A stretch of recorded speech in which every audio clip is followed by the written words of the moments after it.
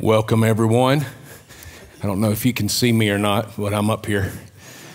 And they got me on the screens. All right, good. The camera adds 10 pounds, and there's 6 cameras. So I'm a lot thinner than I look. So I'm really honored that you're here. Got all the sons here, almost all of the sons that were able to be here, drive in from all over. And I can honestly say that I've never, since we've been here at least, I don't remember being as stirred as I am about this coming week, this Holy Week. The most holy week on the liturgical calendar is a time that we've decided to get together, and today is considered Holy Tuesday.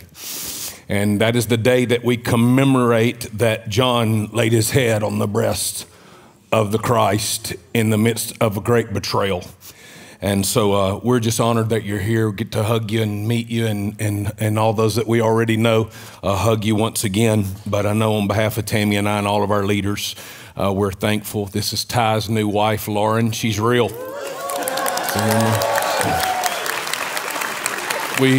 We contemplated using artificial intelligence. CJ and I were planning on it, but things worked out, and a real girl appeared. It's some glory to be to God. So. Beautiful, amazing young ladies. So thankful to have them back from their honeymoon and put them right to work here over the next few days. If you've never been to an Under the Oaks gathering, we called it in years gone by Wilderness Society. I will probably this weekend give you a little bit of understanding of where that shift and distinction came. But what we do is we jump in just like this. We sit down at the table, and then we just begin to I begin to instruct really from somewhat of an academic standpoint, but aimed specifically toward leaders. The joy of that is I don't have to give a lot of backstory to things that I'm explaining, because I'm already under the assumption that you've been tracking and walking where we've been walking. And so it'll be a joy just to be able to, an honor to pour into your lives. It's one of my favorite things to do. My two favorite things to do, probably pour in the next generation and pour into leaders.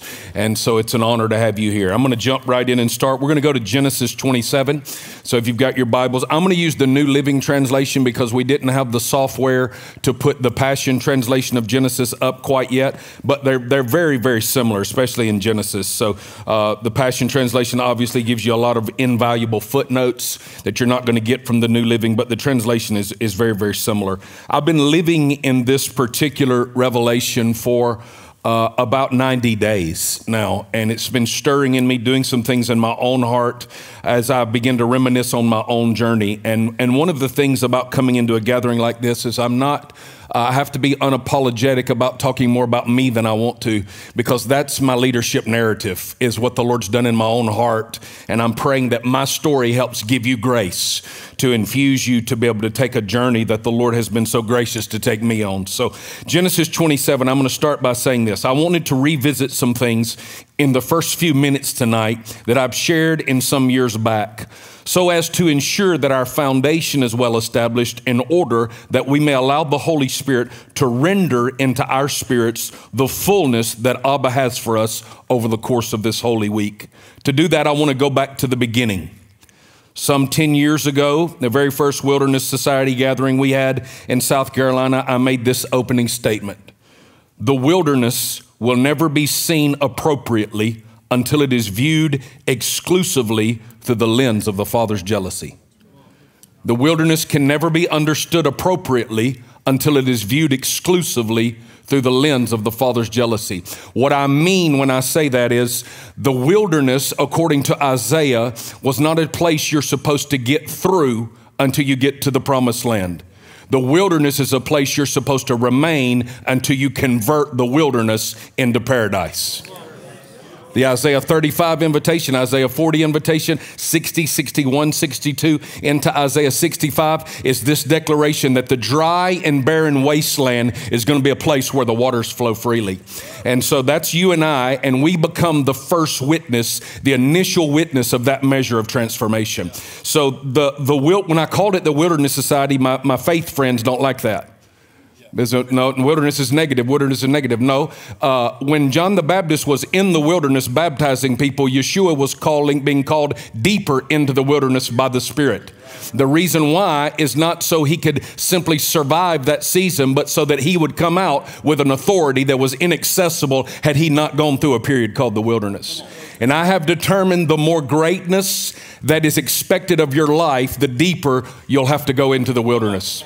John the Baptist may have been okay to go into one level of the wilderness based on what he was assigned to do. However, Yeshua had a far more significant assignment. Therefore, from the wilderness, he's called even more deeply into the wilderness. But I stand as a testimony tonight that the wilderness is not a season I look back on with remorse. It's not a season I look back on with sadness. I understand it now as a necessary process of me being transformed in order that I might become a voice of transformation.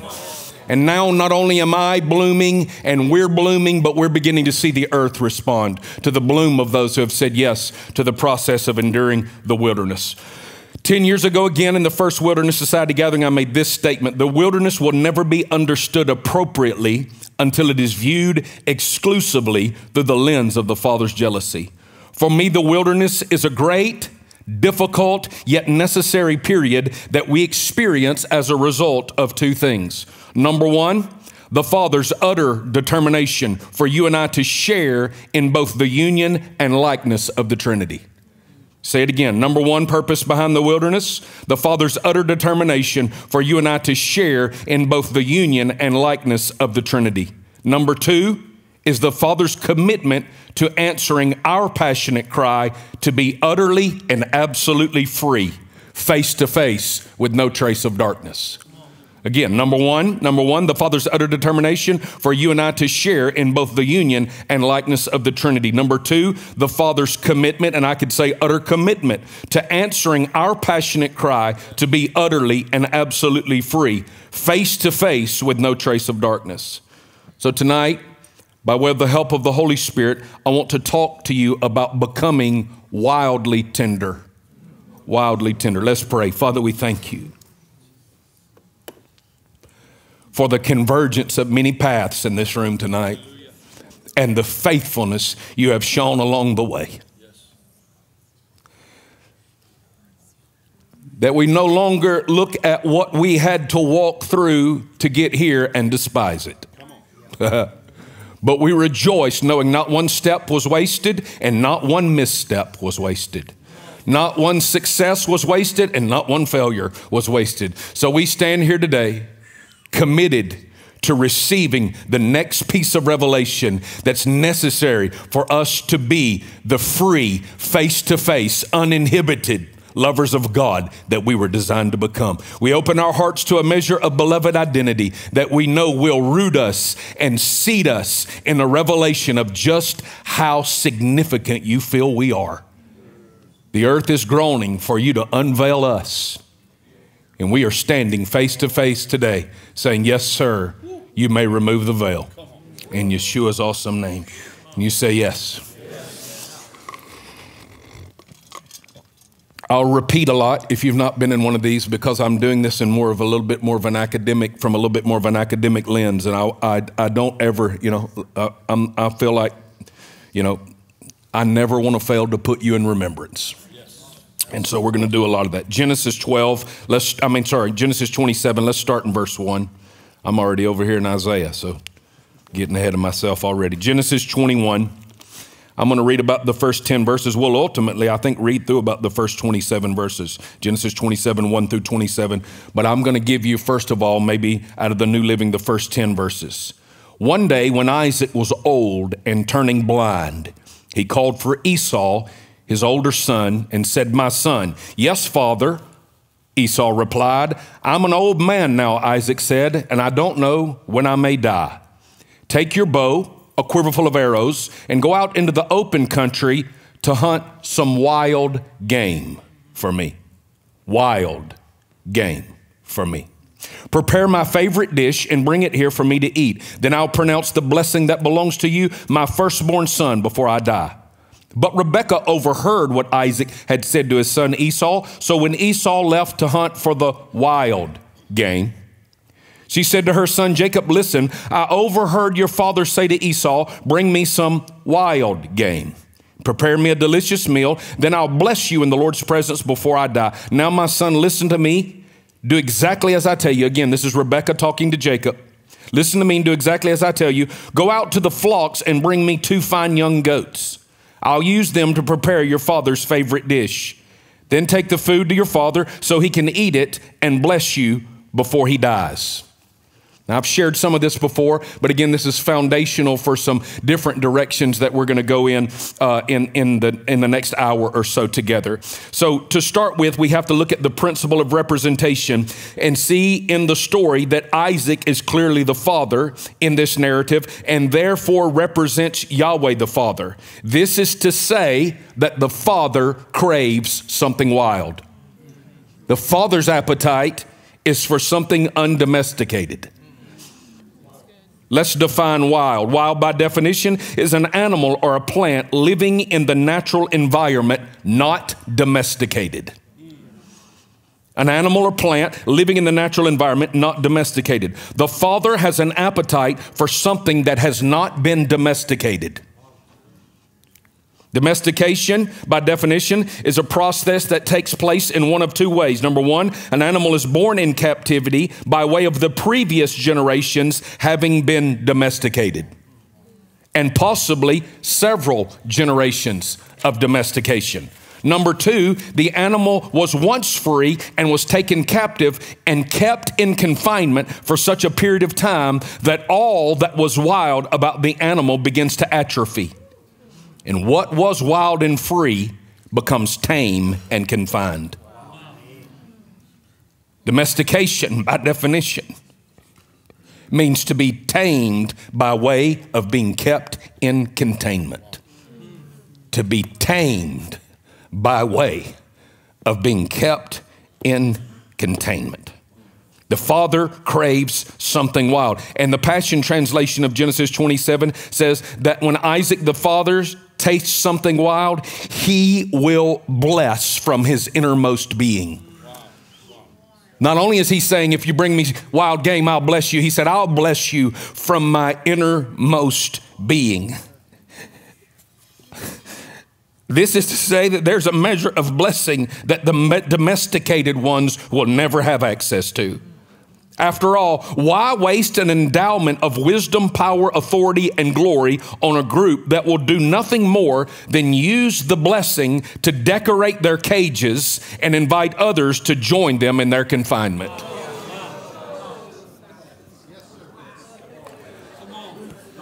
I fear that the rapidly expanding church growth model is doing little more than decorating and multiplying the places of confinement that trumpet the message of conformity over and above the message of connection, unity, and burning fellowship. Misery does indeed love company.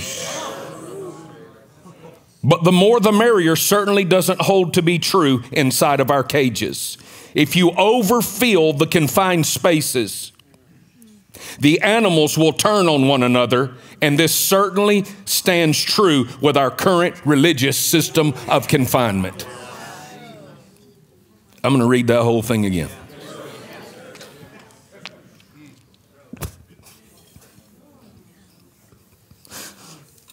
The father craves something wild, and when he tastes it, he will bless from his innermost being. That is to say that there's a measure of blessing that the domesticated ones will never have access to. After all, why waste an endowment of wisdom, power, authority, and glory on a group that will do nothing more than use the blessing to decorate their cages and invite others to join them in their confinement? I fear that the rapidly expanding church growth model is doing little more than decorating and multiplying the places of confinement that trumpet the message of conformity over and above the message of connection, unity, and burning fellowship.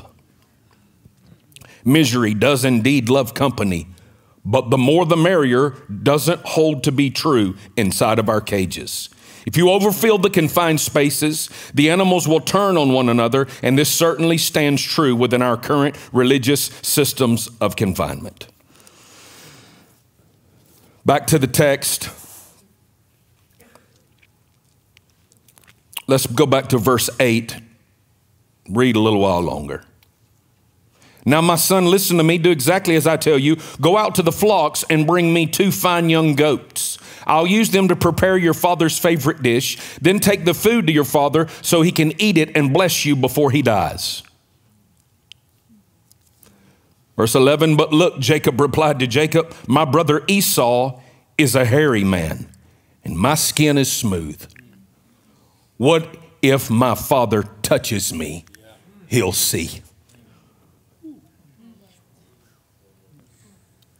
Maybe that's why so many of us distance ourselves from the touch and settle for the doctrines.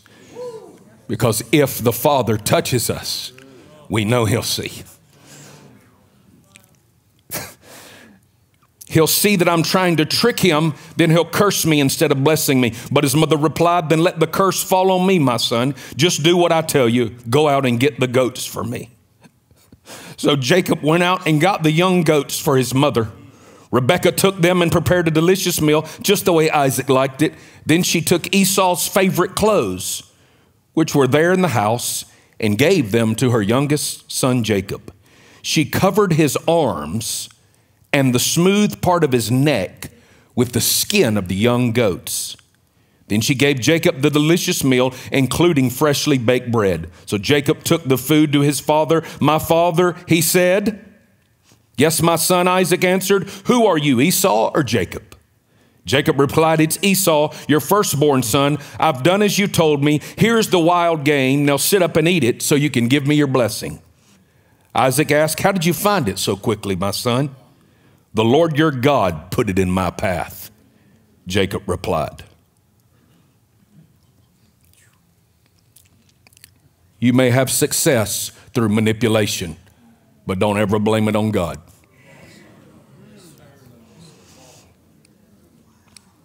Then Isaac said to Jacob, come closer so I can touch you and make sure that you really are Esau. So Jacob went closer to his father and Isaac touched him. The voice is Jacob's, but the hands are Esau's, Isaac said. But he did not recognize Jacob because Jacob's hands felt hairy just like Esau's. So Isaac prepared to bless Jacob. But are you really my son, Esau? He asked. Yes, I am, Jacob replied. Then Isaac said, now my son, bring me the wild game. Let me eat it, and then I'll give you my blessing. So Jacob took the food to his father, and Isaac ate it. He also drank the wine that Jacob served him. Then Isaac said to Jacob, please come a little closer and kiss me, my son. This is where we see Judas.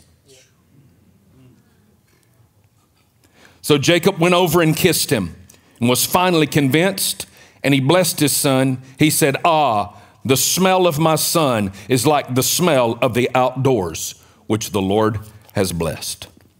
Rebekah, whose name means ensnarer, comes from a manipulative family, and therefore she is leading through manipulation. I believe that Holy Spirit has shown me the root of manipulation in this family. And in order to uncover that, let's go back to Genesis 24. The root of the spirit of manipulation that operated in Rebekah is something she inherited from her family. After all, her brother is Laban, who would be a pain in Jacob's rear end all of his life. Let's look at Genesis 24, verse 24, actually. 24, I am the daughter. Let me give you a little backstory. This is a wife being found for Isaac. If you remember, whenever Abraham is wanting a wife for Isaac, he sends his eldest servant out to go back to their homeland. That's where we talked about this in Ty and Lauren's wedding, actually. That's where we get the story of the young girl who comes and not only offers me water, but offers to water the camels also. She'll be the bride that will be ready for my son Isaac. So we're in that story now. He's already met Rebekah, and now he is back home, back to their home, and this is the eldest servant of Abraham having a dialogue with the family of Rebekah. In verse 24, this is Rebekah. She says, I am the daughter of Bethuel, she replied. My grandparents are Nahor and Milcah. Yes, we have plenty of straw and feed for the camels, and we have room for the guests. The man bowed low, this is the eldest servant of Abraham, and worshiped the Lord. Praise the Lord, the God of my master Abraham, he said. The Lord has shown me unfailing love and faithfulness to my master, for he has led me straight to my master's relatives. The young woman ran home to tell her family everything that had happened. Now Rebekah had a brother named Laban. Laban who ran out to meet the man at the spring, for he had seen the nose ring and the bracelets on his sister's wrist. And he heard Rebekah tell what the man had said. So he rushed out to the spring where the man was still standing beside the camels. Laban said to him, "Come and stay with us. You are blessed by the Lord. Why are you standing here outside the town when I have room all ready for you and a place prepared for the camels?" So the man went home with Laban, and Laban unloaded the camels, gave him straw for their bedding for them, and provided water for the man and the camels, and the camel drivers to wash their feet. The food was served, but Abraham's servant said, "I don't want to eat until I have told you while I've come." "All right." Laban said, "Tell us." Now, if you go back to verse 24, you'll find that there's a father named Bethuel. But Laban is running the house as a brother instead of Bethuel running the house as a father. This is important. It's important. All right, Laban said, "Tell us." Then let's go down a little further in the dialogue. Let's pick up about verse 47. Can we do that? Get to about verse 47. There we go. "Then I asked, 'Whose daughter are you?' She replied, 'I'm the daughter of Bethuel. My grandparents are Nahor and Milcah.' So I put the ring on her nose and the bracelets on her wrist, and I bowed low and worshiped the Lord. I praised the Lord," this is Abraham's servant speaking, "the God of my master Abraham, because he had led me straight to my master's niece to be his son's wife. So tell me, will you or won't you show unfailing love and faithfulness to my master? Please tell me yes or no, and then I'll know what to do next." Then Laban and Bethuel replied. Why? I don't remember asking Tammy's brother if I could marry her. I think that was a conversation between me and her dad. But I want you to see this. This doesn't stop. This just keeps going. So here we go. And the Lord, then Laban and Bethuel said, "The Lord has obviously brought you here, so there's nothing we can say. Here's Rebekah. Take her and go. Yes, let her be the wife of your master's son as the Lord has directed." When Abraham's servant heard their answer, he bowed down to the ground and worshiped the Lord. Then he brought out silver and gold jewelry and clothing and presented them to Rebekah. He also gave expensive presents to her brother and mother. Then they ate their meal, and the servant and the men with him stayed there overnight. But early the next morning, Abraham's servant said, "Send me back to my master, but we want Rebekah to stay with us at least 10 days. Her brother and mother said. "Where you at, Dad?" "Then she can go." But he said, "Don't delay. The Lord has made my mission successful. Now send me back so I can return to my master." Well, they said, "We'll call Rebekah and ask her what she thinks." So they called Rebekah. "Are you willing to go with this man?" They asked her, and she replied, "Yes, I will go." So they said goodbye to Rebekah, sent her away with Abraham's servant and his men. The woman who had been Rebekah's childhood nurse went along with her. They gave her this blessing as she parted: "Our sister may you become, the mother of many millions." Not my daughter. It's not Bethuel pronouncing the blessing. It's Laban playing the role of the father. "May your descendants be strong and conquer the cities of enemies." Rebekah, whose name means ensnare, comes from a manipulative family, and therefore she is leading through manipulation. I believe that the Holy Spirit has shown me the root of the manipulation in this family, and the root of the manipulation is Bethuel. Here you have a manipulative brother usurping the position and authority that should have belonged to the father. Hello, Absalom. When fathers abdicate their authority, then manipulation will run rampant for generations. Rebekah was confident in her ability to trick Isaac. After all, she had named her son Supplanter, heel grabber, trickster. Be very careful who you choose to align yourself with. After all, even wicked seed reproduces after its own kind.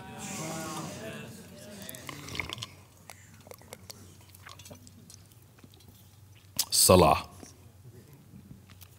Verse 11 again of Genesis 27. This is a real pivotal part of this for me. "But look," Jacob replied to Rebekah, "my brother Esau is a hairy man, and my skin is smooth. What if my father touches me? He'll see. My skin is smooth. What if my father touches me? He'll see. Verse 15. Then she took Esau's favorite clothes, which were there in the house, and gave them to her younger son Jacob. She covered his arms and the smooth part of his neck with the skin of the young goats. Then she gave Jacob the delicious meat, including freshly baked bread. Manipulative leadership will cut us off from the rest that is to be a natural secondary consequence of functioning in our true identity. Our true identity, the beloved of the Father. The manipulative leader will always, and yes, I mean always, convince you that you have to dress up like your brother to get your father to bless you. And right there, the imposter is born.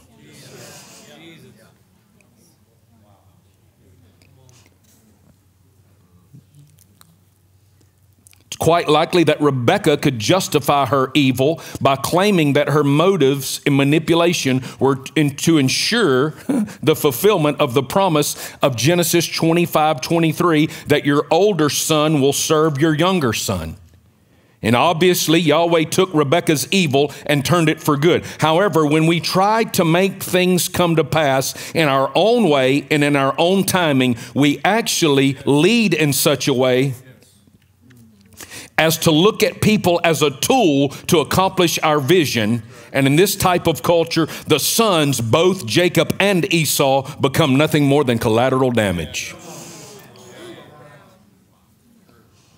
As a result, Jacob's tenderness is no longer seen as a strength. And the result for you and I is that our tenderness is sacrificed on the altar of production and achievement.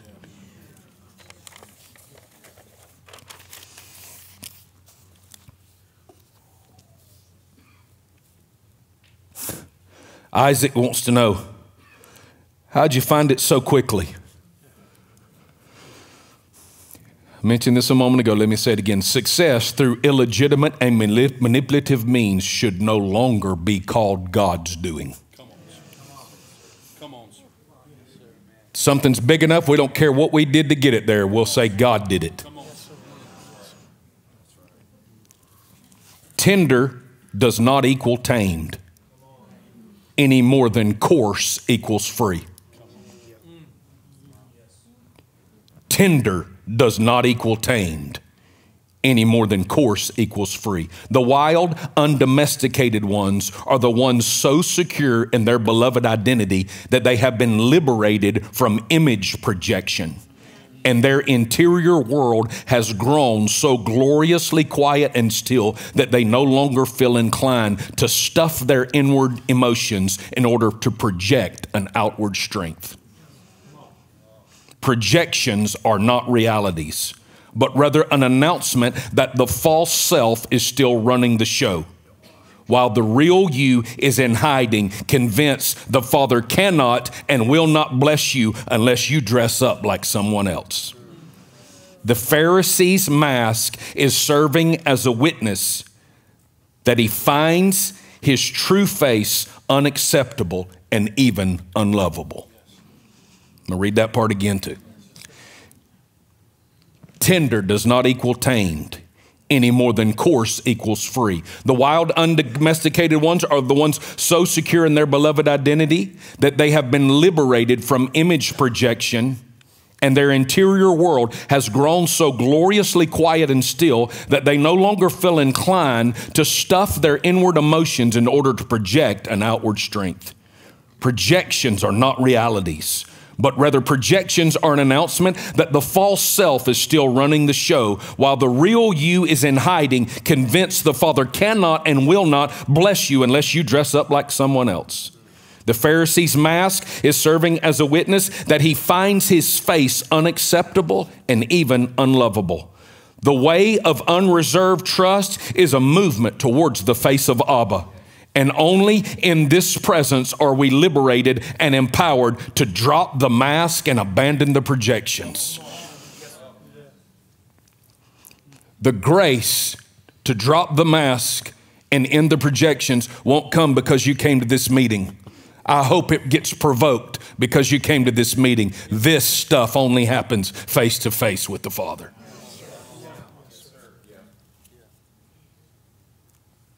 The way of unreserved trust is a movement towards the face of Abba. And only in this presence are we liberated and empowered to drop the mask and abandon the projections. Only here in face to face do we begin the journey of becoming truly ourselves. Isaac may have dimming vision, but Abba does not. You say again, Isaac may have dimming vision, but Abba does not. And he will only ever genuinely and deeply bless the real you. The mask may bring production, but there's a massive chasm between production and Abba's blessing. Love restrains the blessing from the false self. If Abba blessed you while you were in that mode, it's likely you would remain there. Let me say this. So if the enemy can force you to believe that what you're receiving is a blessing, you also will remain there. So you and I will be forced to inherit a new definition of success. And you're going to have to ask not what's going on around me, but what's going on in me. And if this is not being filled with joy unspeakable and full of glory and peace that surpasses all understanding, 1,000, listen to me, I've been there, 1,000 more people won't make it feel better. And 10,000 more people won't make it feel better. And a new building and another location and some more likes and some more followers and some more thumbs up will never get it done for you. It's only the real you that Abba will bless. And he will in love and goodness withhold from you things he promised you until you become the actual version of yourself you were designed to be. But I want to say to you, from there, the floodgates open. And it doesn't show up first in the pulpit. It shows up first right here. Shows up first right over here. Shows up first right here.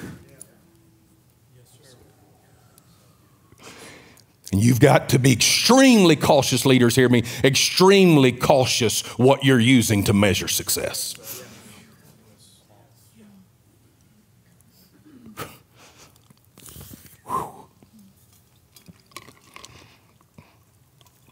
I've met some people I wouldn't mind having their church facilities, but I've never met anybody I'd trade marriages with.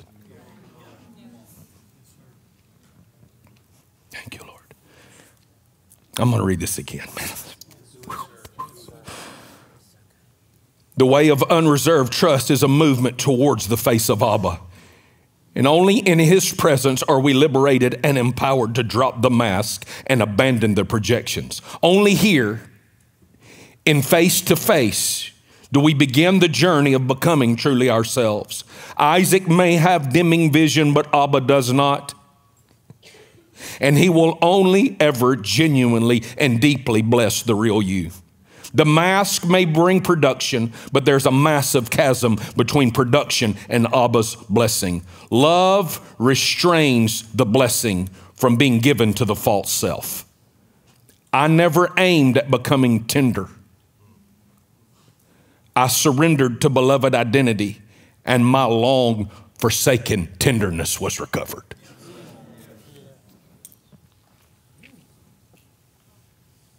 Many of us, especially men, were raised to see tenderness as weakness. We were raised to see tenderness as weakness. So I went years without being able to shed a tear. And now I can't make it through one day. And I would not trade who I was then for who I am now for anything it projected to anybody else. One of the things I'm most proud of in my teenage boys is their tenderness. That when God moves, they have an interior radar that locks in and they begin to melt in the goodness of the love of Almighty God.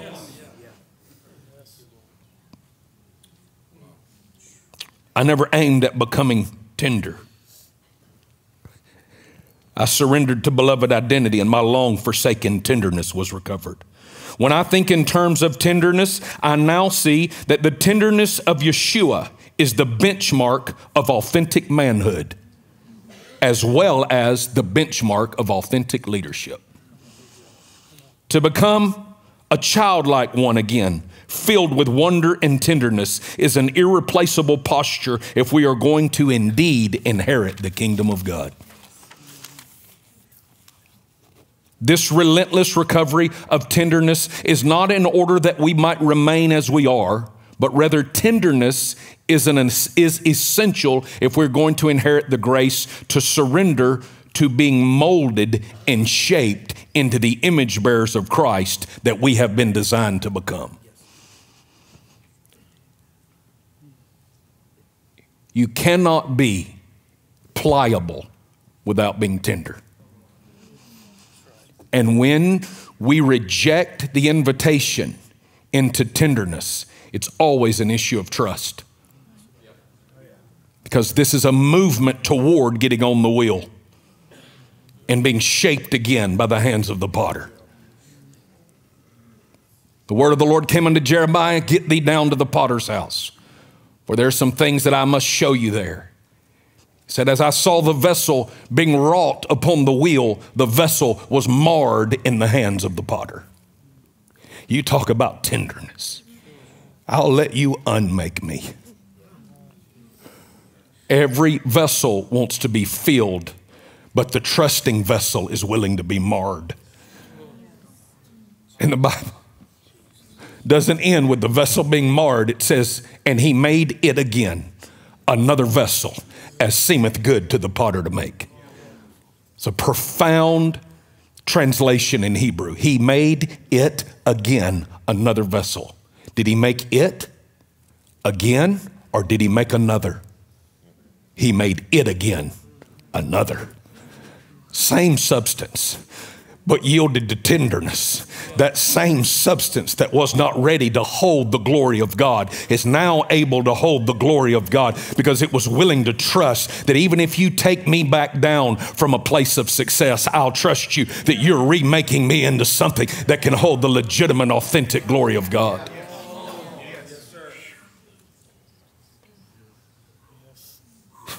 I preached about Zacchaeus for years. I preached about Zacchaeus being short of stature and being in a large crowd of people, Luke 19, following Jesus. And then Zacchaeus breaks off running to get ahead of everybody, and he climbs up into a tree. And the way I've preached that for years was applauding him that he was able to not run with the crowd, but he was willing to leave people behind in order to get ahead of people. And he wasn't going to stay on the level he was on. He was willing to climb up into a tree to be seen. But I found something out on a recent trip to the beach as I was reading through like Luke 19, and it says, and Jesus said to Zacchaeus, come down. Scripture says, and when he came down, he was face to face with Jesus. And he said, today I must abide at your house. And the Lord said, it will not be until you've abandoned the heights you got to on your own strength that you and I will ever be face to face. You may be in a high place, but I'm only coming home with the man who's willing to come down from the heights of that he got to based on his own efforts. Thank you, Lord.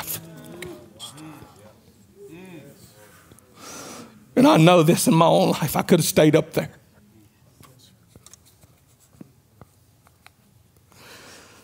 People would have seen me and I would have seen people, but I'd never been face to face with him.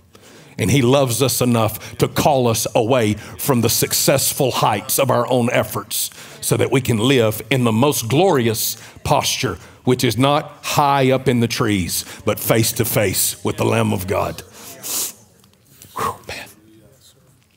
The relentless recovery of tenderness is not in order that we might remain as we are, but rather tenderness is essential if we're going to inherit the grace to surrender to being molded and shaped into the image bearers of Christ that we have been designed to become. Shift in the topic now. Let's look at the life of David as an example. Hard to do a leadership gathering without talking about David. He's probably the example most of us have used most of the time over the years. Let's go to 1 Samuel 17.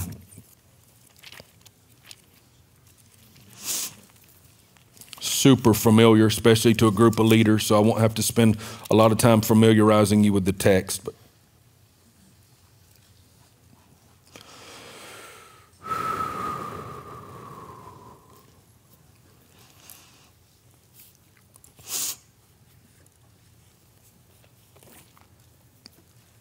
1 Samuel 17, verse 37. The Lord who rescued me from the claws of the lion and the bear will rescue me from this Philistine. Saul finally consented. All right, go ahead, he said, and may the Lord be with you. Then Saul gave David his own armor, a bronze helmet and a coat of mail. David put it on, strapped a sword over it, and took a step or two to see what it was like, for he had never worn such things before. I can't go in these, he protested to Saul. I'm not used to them. So David took them off again. He picked up 5 smooth stones from a stream, put them into his shepherd's bag, then armed only with a shepherd's staff and a sling, he started across the valley to fight the Philistine. I want you to look at verse 5. I didn't give them this, so you guys don't have to put that up there. I'll read it. Verse 5 of chapter 17, describing Goliath, says he wore a bronze helmet and a bronze coat of mail. Go back to verse 38 and see what Saul was trying to get David to wear: a bronze helmet and a coat of mail. When you let the fear-ridden generation that went before you dress you like themselves, you end up indistinguishable from your enemy.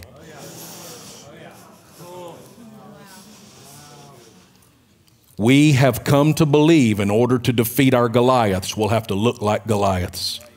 And the opposite is actually true. If you want to take down the giants, you'll have to surrender to being your real self.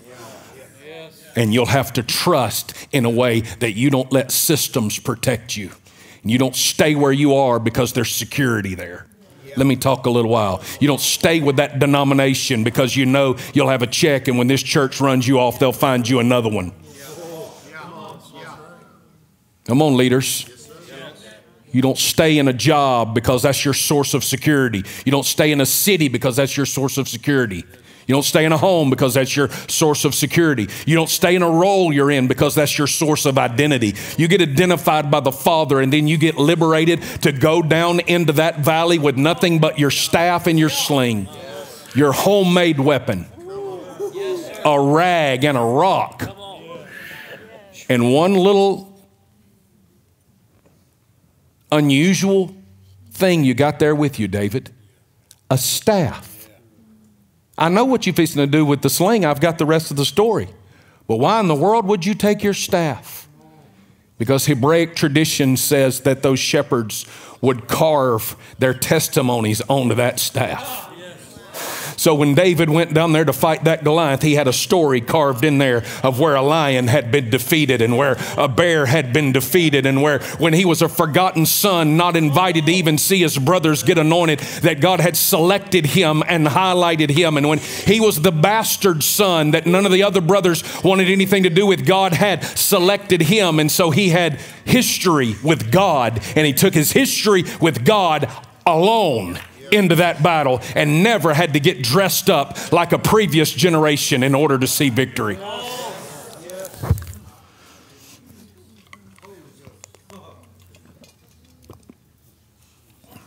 Saul, in fear, is trying to dress David, who is not afraid, by the way, in his own armor. Some have speculated that the reason Saul wanted to dress David in his own armor is just in case David prevailed, people might think it was Saul. Or even if David did not prevail, at least they would think Saul was brave enough to go down in the valley if David wore his armor. Sounds a lot like Saul, doesn't it?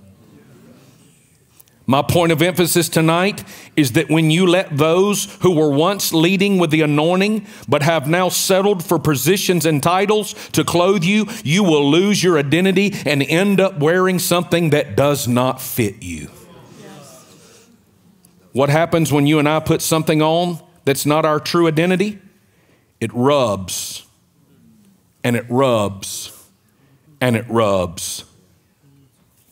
Can anybody testify? And it rubs, and it rubs, and it rubs. And that rub creates a wound, and that wound creates a callus, and the callus becomes the enemy to tenderness. I'm talking To the people tonight that have allowed something to be put on you that doesn't fit. Religion will dress you in armor, but fathers will always put you in robes. We need armor, brother. What about the Ephesians declaration that we're to put on the armor of God? We're to put on the armor of God, not the armor of a Roman soldier. God is not wearing a helmet. God is not wearing a breastplate. God does not have a shield. It's called the armor of God, and it's the armor of God that does for you what the armor of a Roman soldier would never be able to do.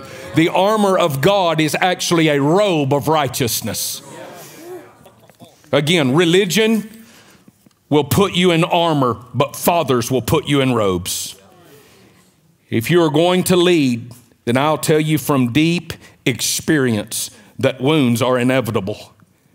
And the vast majority of the knives will go into your back. I bless you with that revelation. If you don't have it yet, you've been leading for less than 5 minutes. I'm going to tell you that if you're going to lead, then I know from deep experience, wounds are inevitable. And the vast majority of those knives will go into your back. Et tu, Brute. You too, Brutus. And although wounds are inevitable, I have come to understand that calluses are a choice. I did not want to do this first tonight. My message for tomorrow night is one of the most important things God's ever shown me in my life. The Lord said, if you try to bring them into the place that I have for them tomorrow night, without getting them restored back to a place of tenderness and presence, they'll never be pliable enough to become what I'm designing them to be. Although wounds are inevitable, I've come to understand that calluses are choices. What do I mean by calluses are choices? Again, we as leaders will be wounded time and again. However, the calluses serve as a witness that we did not allow the penetrating, healing light and energy of perfect love full enough access to those wounds. And therefore, the balm of Gilead was not able to do its perfect work of restoring the wound back to its intended state of tenderness. You will know that true love has healed the wound when the wounded place becomes such a place of tenderness that it becomes a fountain of healing to others. You don't waste your wounds. You redeem them. And they become a fountain of healing for others. Let me read this to you again. Although wounds are inevitable, I've come to understand that calluses are a choice. What do I mean by calluses are a choice? Again, we as leaders will be wounded time and time again. However, the calluses serve as a witness that we did not allow the penetrating, healing light and energy of perfect love full enough access to those wounds, and therefore the balm of Gilead was not able to do its perfect work of restoring the wound back to its intended state of tenderness. You will know that true love has healed the wound when the wounded place becomes such a place of tenderness that it becomes a fountain of healing to others. Pain can either make you become hardened or pain can make you grow tender. The differentiating factor is exposure to the presence of Yeshua as he pours in the oil and the wine. I am discovering that you can become so rooted in beloved identity that betrayal can be converted into compassion. The key for me has been to drag my betrayal into the presence of the one whose own wounds remind me all is well and all will be worked by him for my ultimate good. You may just be here this week to drop off some baggage so you can move forward.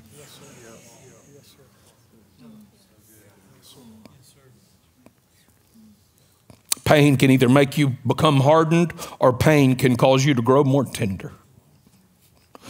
The differentiating factor is exposure to the presence of Yeshua as he pours in the oil and the wine. I'm discovering that you can become so rooted in beloved identity that betrayal can be converted into compassion. The key for me has been to drag my betrayal into the presence of the one whose own wounds remind me that all is well and all will be worked by him for my ultimate good. Leadership without an appropriate measure of exposure to the oil and wine of presence is a recipe for disaster. Leadership without an appropriate measure of exposure to the oil and wine of presence is a recipe for disaster. You will inevitably come to justify being calloused and develop a sense of entitlement that treats others as a means to your own ends.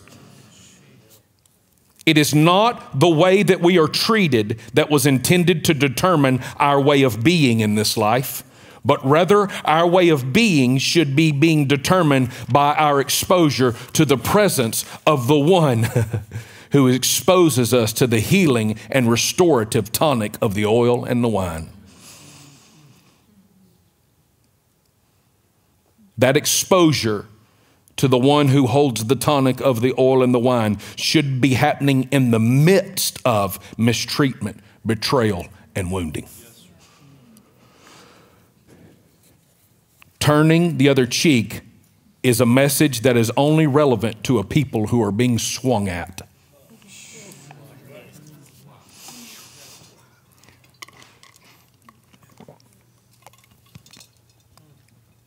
Yeshua makes his treatment of others the benchmark of how we are intended to handle people. And we must come to grow in the sacred space of assurance that Abba is indeed working all things together for our good.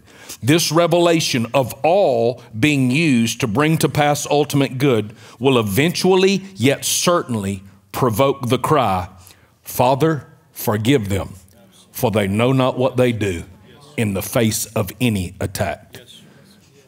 This is us surrendering our hunger for retribution.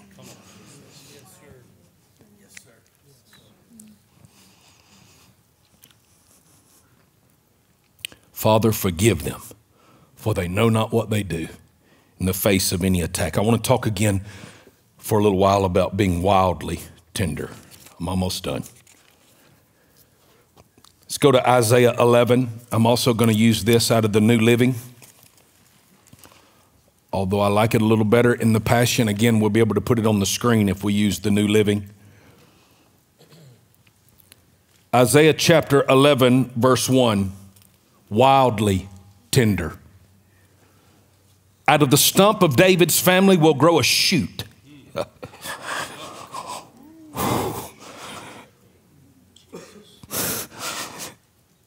Out of the stump of David's family will grow a shoot, a new branch bearing fruit from the old root, and the Spirit of the Lord will rest upon him, the Spirit of wisdom and understanding, the Spirit of counsel and might, the Spirit of knowledge and the fear of the Lord. He will delight in obeying the Lord. He will not judge by appearance, nor make a decision based on hearsay. He'll give justice to the poor and make fair decisions for the exploited. The earth will shake at the force of his word. The breath from his mouth will destroy the wicked. He will wear righteousness like a belt and truth like an undergarment. But you look at verse 6. And in that day, the wolf and the lamb will lie down together, will live together. The leopard will lie down with the baby goat. And the calf and the yearling will be safe with the lion. And a little child will lead them all. The cow will graze near the bear. The cub and the calf will lie down together. The lion will eat hay like a cow. The baby will play safely near the hole of a cobra. Yes, a little child will put its hand into a nest of deadly snakes without harm. Nothing will hurt or destroy in all my holy mountain. For as the waters fill the sea, so the earth will be filled with people who know the Lord. That's the knowledge of the glory of the Lord will cover the earth as the waters cover the sea. Back up to verse 6, and I want to tell you about what the day we're moving into is going to look like. In that day, the wolf and the lamb will live together. The leopard will lie down with the baby goat. The calf and the yearling will be safe with the lion, and a little child will lead them all. The cow will graze near the bear. The cub and calf will lie down together, and the lion will eat hay like a cow. This is a carnivore becoming an herbivore. The baby will play safely near the hole of a cobra. Yes, a little child will put its hand into a nest of deadly snakes. Without harm, nothing will hurt or destroy in all my holy mountain. For as the waters fill the sea, so the earth will be filled with people who know the Lord. Wolf and lamb live together. Leopard will lie down with baby goat. The calf and the yearling will be safe with the lion. The cub and the calf will lie down together, and the lion will eat hay like a cow. Now let's go to Isaiah 65. It's been stirring in me, man. I'm beginning to get about a 30,000 foot view of where I think we're headed, and I think we're closer than we even know we are. Isaiah 65, we're going to start in verse 17. Isaiah 65, starting in verse 7. Look, I am creating new heavens and a new earth. And no one will even think about the old ones anymore. Be glad, rejoice forever in my creation. And look, I will create Jerusalem as a place of happiness. Her people will be a source of joy. I will rejoice over Jerusalem and delight in my people. And the sound of weeping and crying will be heard in it no more. No longer will babies die when only a few days old. No longer will adults die before they have lived a full life. No longer will people be considered old at 100. Only the cursed will die that young, 100. In those days, people will live in the houses they build and eat the fruit of their own vineyards. Unlike the past, invaders will not take their houses and confiscate their vineyards. For my people will live as long as trees. Hello, under the oaks. You want to know how old that is? Drive around Mobile. My people will live as long as trees, and my chosen ones will have time to enjoy their hard-won gains. They will not work in vain, and their children will not be doomed to misfortune. And their children will not be doomed to misfortune.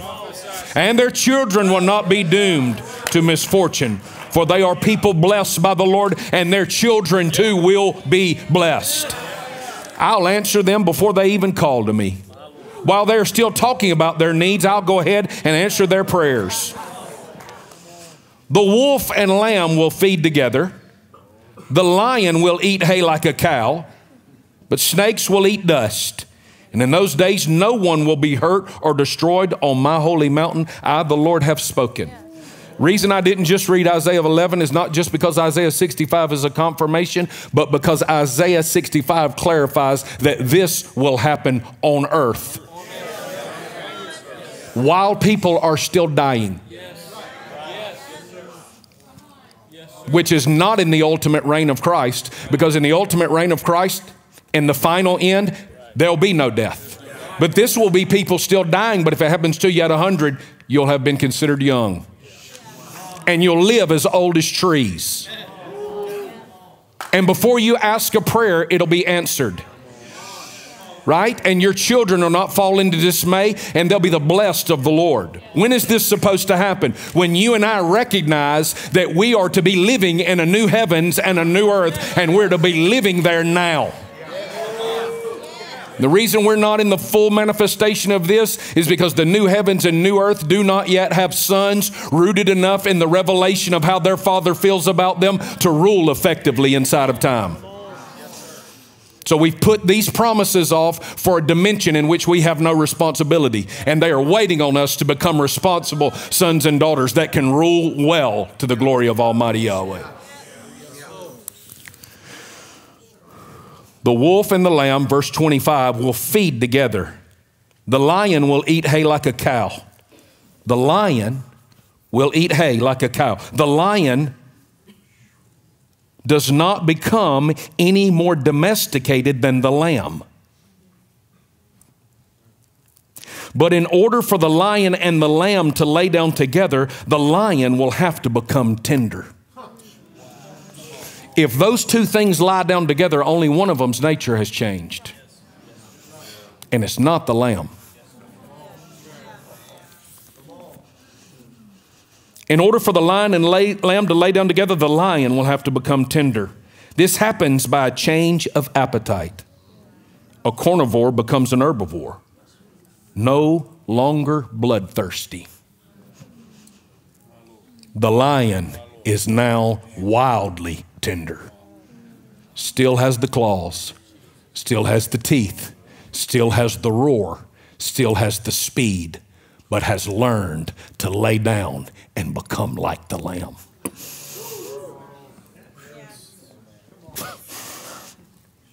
The lion is wildly tender.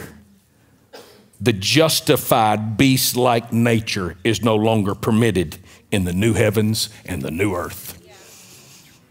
Let me read that again. I don't know if that landed.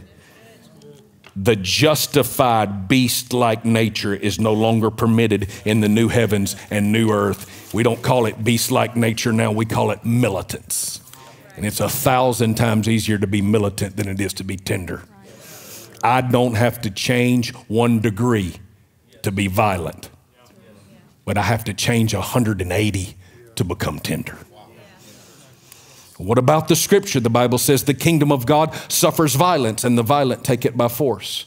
The Bible also says unless you become like a little child, you cannot inherit the kingdom of God. So maybe what we need to learn to do is become violent about becoming childlike.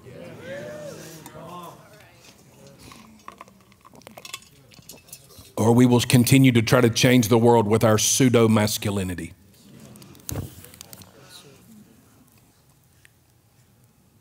We are inheriting a new and intended definition of strength. I contend that in the beginning, in the garden, this was the nature of the lion.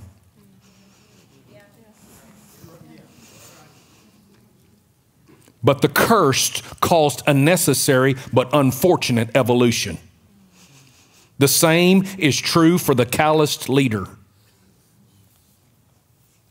What were you like when you started? And what have you been forced to become? Because who you have been forced to become may not be who you actually are. And Abba is revealing our original blueprints, wildly tender. Not by might, nor by power, but by my spirit, says the Lord. Although I'm quite certain that Yeshua spent a great deal of time laughing and smiling, the gospel writers did not feel the need to include this. Although John and Luke, as well as the writer of Hebrews, all mention Jesus's weeping. His wild, tender freedom inside of his glorious relationship with the Father gave him full permission to be a man of compassionate tenderness. Let me read that again. His wild, tender freedom inside of his glorious relationship with the Father gave him full permission to be a man of compassionate tenderness. To actually be like Jesus will require us to surrender our anxiousness once and for all to the secret revealed to us by the Christ. What is the secret, you may ask? The secret that causes us to feel safe inside of tenderness? The secret is this, that the Abba of Jesus is indeed our Abba, and that he loves each of us with the exact same nature and measure of love that he has for his beloved son, Yeshua. From here, listen to this, from here, we start to breathe differently. Maybe even catch our breath again. And the franticness of the need to accomplish bows its knee to the truth of our belovedness.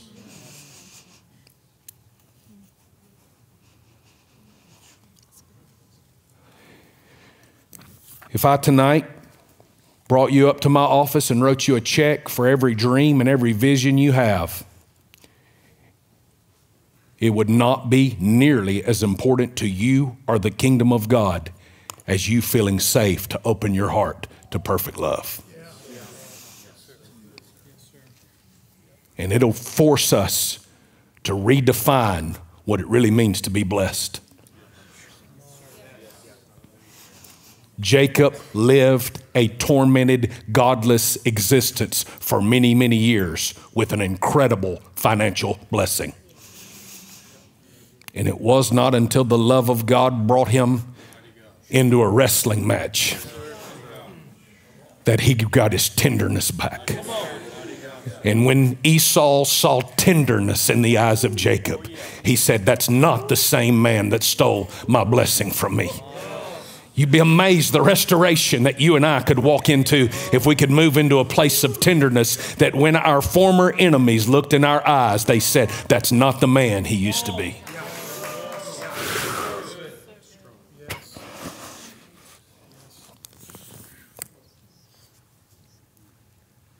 To actually be like Jesus will require us to surrender our anxiousness once and for all to the secret revealed to us by the Christ. What is the secret? That causes us to feel safe inside of tenderness. Let me say this. It's a secret that David knew that gave him the ability to feel absolutely protected while not wearing things that were causing him to develop calluses. This is big. David knew something Saul did not. David came to know something in the fields with the sheep, harp in hand. If you remember the last wilderness society that we did, we talked about David. Where'd you leave your harp?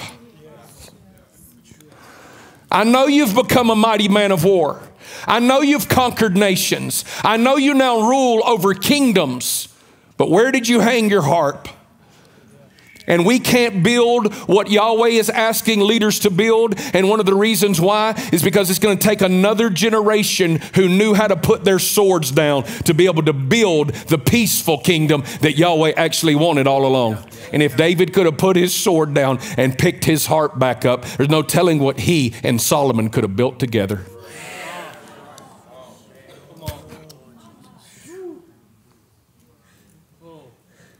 Yeah. You don't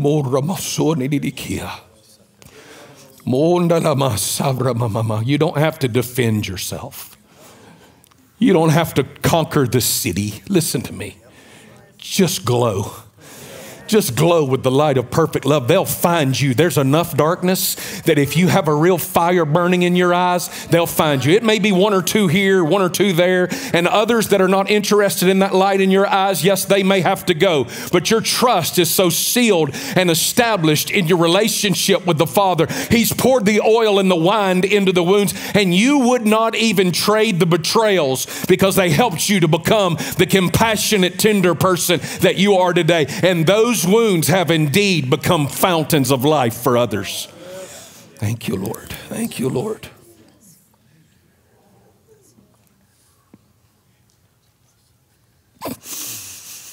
I believe tonight is an invitation for you and I to come to trust in our beloved identity so deeply that we come out of our heads and we feel a wild freedom that enables us to recline our head on his breast. You talk about tender. Get some of you musicians to come, whoever you feel like is necessary.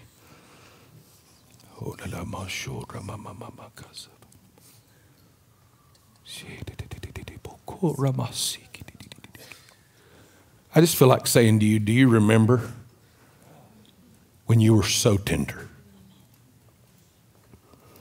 You didn't have to have the band screaming behind you and somebody beating the fool out of the drums and playing the hottest top 10 hit on the worship charts. Look at me. They're just going to get their instruments. Rein in your ADHD for just a minute.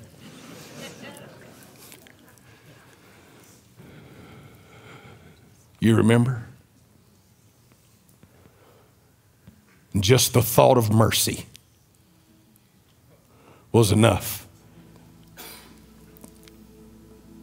I believe the Father is asking a group of leaders to be remolded and ultimately redefine what it looks like to be a man and woman of God in the earth, but it's going to require a tenderness. Life can make you hard, and if you're a leader, your life can really make you hardened. Oh, but when we get back to the place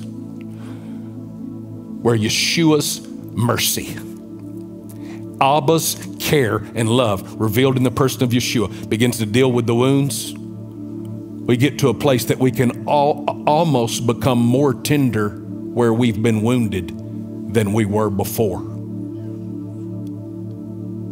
That's how Yahweh redeems the pain. Tonight is an invitation for you and I to trust deeply enough to come out of our heads and to feel such wild freedom that we may recline onto his breast and discover that this is the posture in which I'm most alive. Let's paint the scene. Got 13 men in a room. It's Holy Tuesday. It's Holy Tuesday. This is what the Orthodox Church is commemorating today. John laying his head on the breast of Jesus. 13 men in a room. They're not at a table. They don't eat at tables. They're lounging around a cushion covered with food. It's likely that they would have leaned on one elbow or the other, maybe while eating sit-up Indian style. But it's a super casual, intimate meal. Very unlike our tables. Use the word table, but that's not what they meant for table. Here's Peter the rock, fisherman with his brother Andrew the fisherman. James and John, the sons of Zebedee, the sons of thunder. Here's Judas, already contemplating the betrayal. Here's a 33-year-old former carpenter reclining at supper. And here's a 20-year-old John crawling in his direction.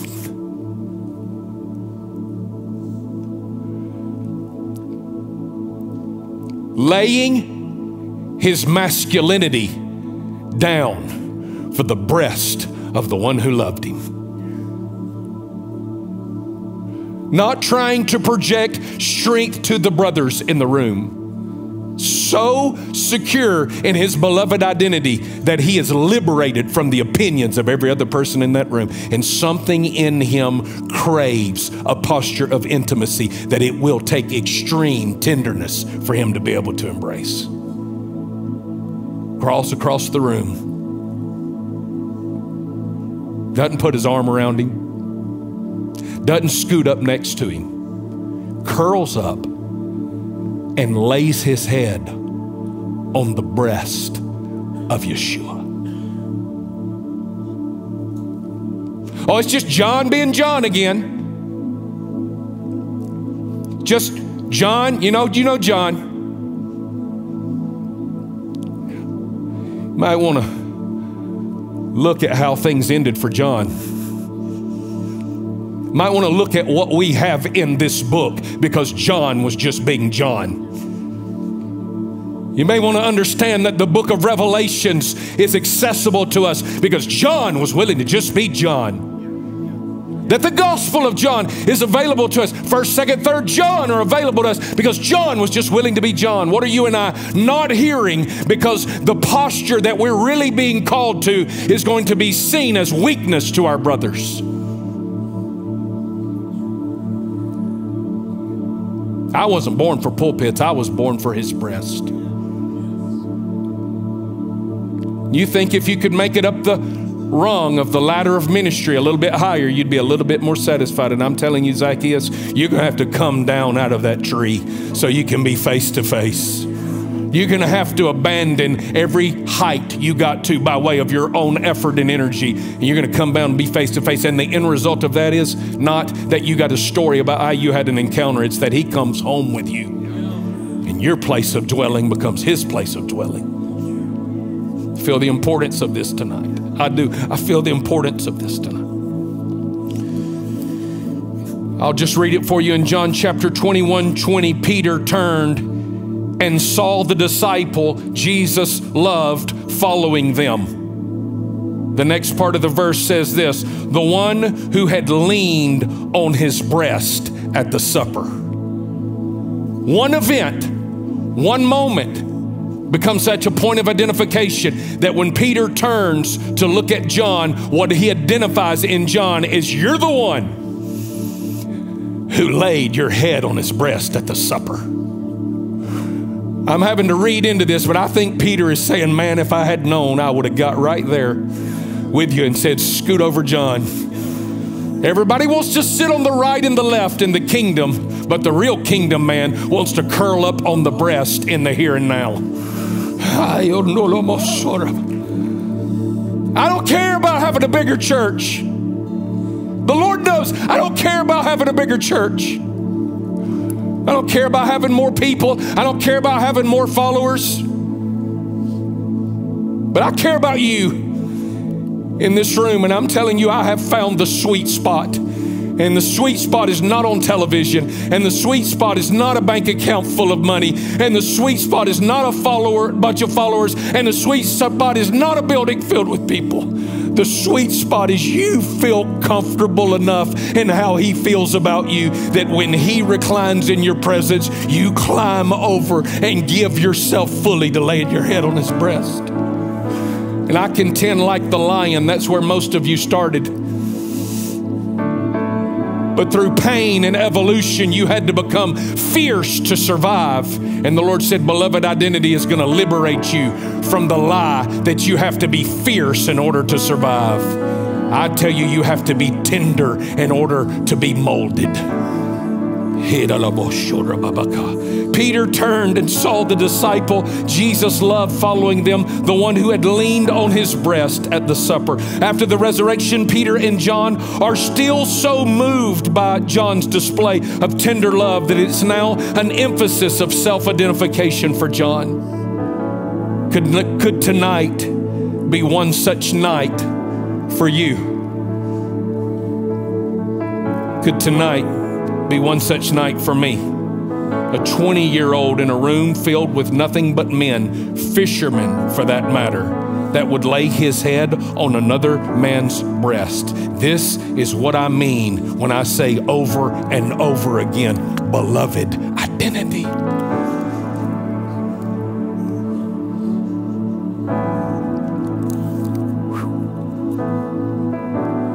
The posture was so big in the heart of one of the church fathers, Irenaeus, that Irenaeus, in defending the authorship of John's gospel, wrote, last of all, John too, the disciple of the Lord who leant against his breast, brought us a gospel while he was in Ephesus.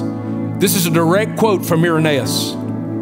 Listen to how he identifies John. Last of all, John too, the disciple of the Lord who leant against his breast, brought us a gospel while he was in Ephesus. To quote Brennan Manning, for John, the heart of Christianity was not an inherited doctrine, but a message born of his own experience. For John, the heart of Christianity was not an inherited doctrine, but a message born from his own experience. And the message he declared was God is love. Blaise Pascal, the French scientist, mathematician, and theologian, said the heart has her reasons about which the mind knows nothing.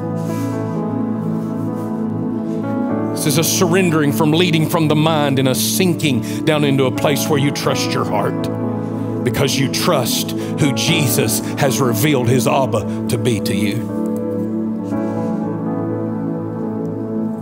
Brennan Manning, to quote him once again, said, tenderness is the impeccable sense of feeling safe. Tenderness is the impeccable sense of feeling safe. I don't fully know where I think the Lord's going to take us in the next few days, but I believe phase one is for you to look at the lion you have had to become and thank the lion.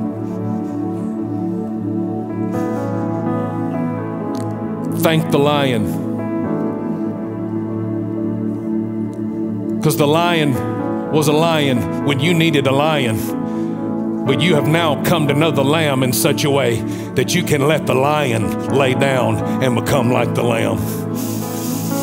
I needed the lion to roar for me when I had no idea who the lamb really was. So I thank you, Mr. Lion, for the role that you've played. You were fierce when I needed you to be fierce, but it's time for you to lay down now. It's time for you to surrender your bloodthirst for victory, accomplishment, and production, and for you to just come to eat straw like the calf.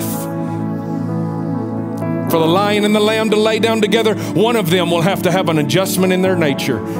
And it's not the lamb that has to change. It's the lion that has to become like the lamb.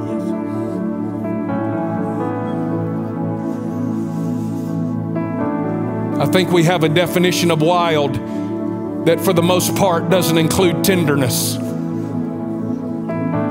And I think it's error for us who have experienced, oh my God, the love of God the way that we've experienced the love of God.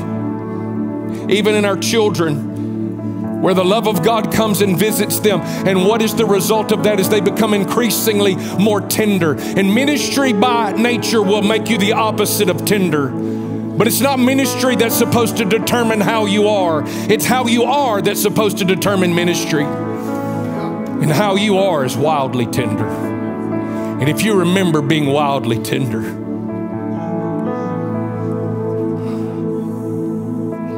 Yeshua had the grace to be moved with compassion because he was tender toward his Father, with his Father's affection toward others. He had the ability to say, "Suffer the little children to come unto me, for such is the kingdom of God." He had the tenderness to stay beside a well all day to have a conversation with one woman, with not an ulterior motive of her winning the city, no, but with deep care and compassion for her.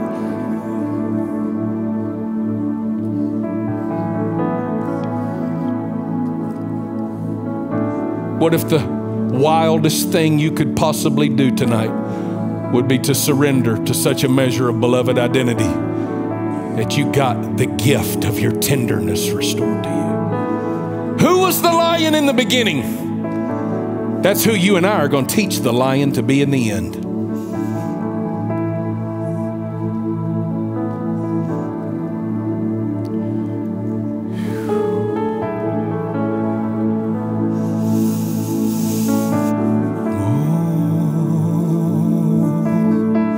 Just begin to open up as they begin to play.